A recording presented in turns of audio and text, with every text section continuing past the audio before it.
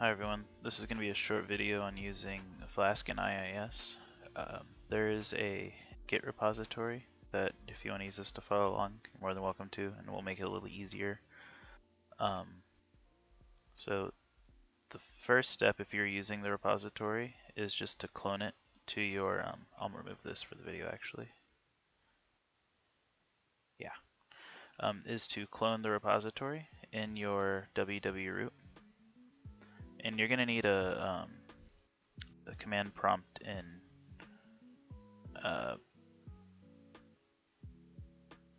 administrator mode. Yeah, that's the word. So run as administrator, yes. Git, and let's go here. Pub www root.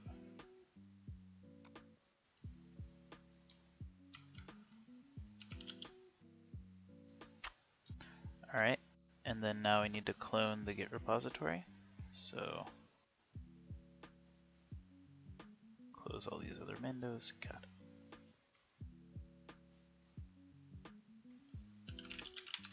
This is going to use wfast CGI to run it. Awesome.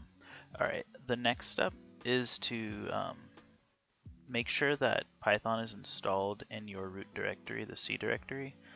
It can be finicky if it's installed in a user directory and IIS tries to access that on run. You don't want that. You just want it to be in the C drive somewhere. I have a couple of versions here, but yeah. The next step after that will be to enable CGI for IIS. So search for Windows features, add and remove feature. Actually, let's do feature. Yeah, turn Windows features on or off.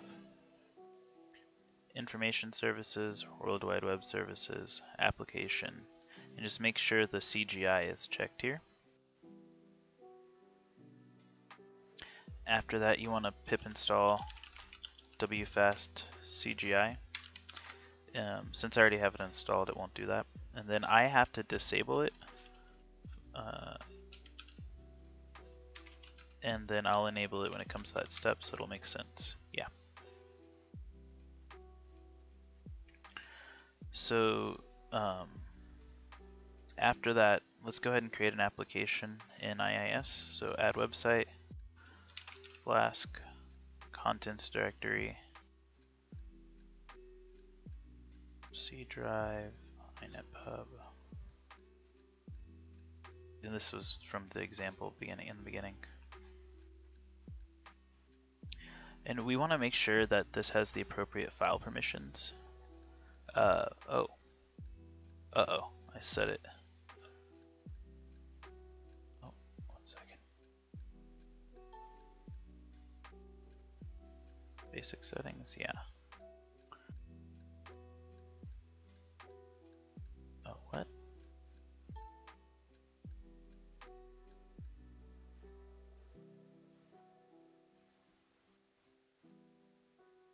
Okay, that was weird. I got confused there for a second. Anyway, so after you do that, we want to make sure that we have that the user, the IIS user, can actually write to the logs and read the files that we want. So properties, security. You can just check too. So IIS users, you can see that it doesn't have modify read or write. And since we want to have logs, we want to allow it to write. And if we don't do this, it'll get angry at us. So modify, and that should change, right? Yep. Okay. And then the web.config. So we have to do two things with this, and you're going to need to open this in administrator as well. So if this route is different for you, which it probably will be, you need to path this to where your Python files are. So in this case for us, I believe it's just Flask IIS.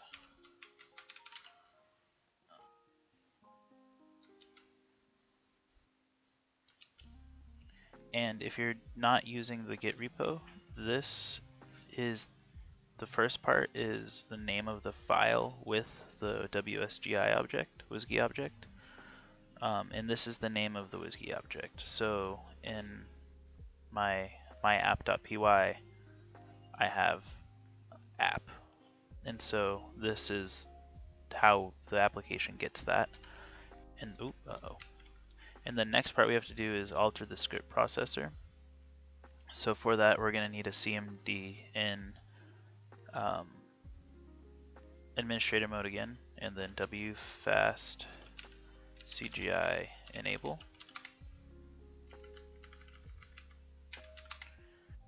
And this path, this path right here needs to be the script processor path.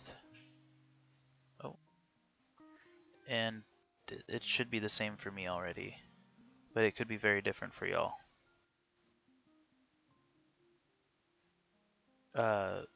So in a good test to see if this is working as intended is just to copy and paste it into a command prompt. And if it works, then you should be good to go.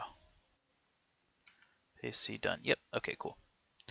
So the next step after that is, let me read. Yeah, configure the rib.config. So if we did this right, this should work. And once, administrator mode.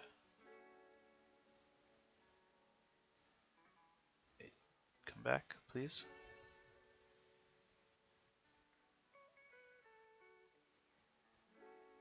I don't know why I did that.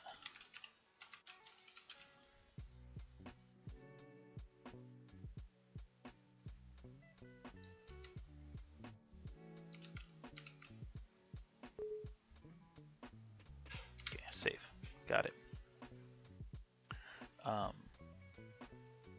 To make sure you have IIS like successfully installed on, or you have the IIS using CGI, go to application or the root up here, and there should be wfast CGI settings. And this is driven by the config we just put in the Flask. So unless I forgot anything, this should work, or it'll give us an error message. Yeah, so this is the output.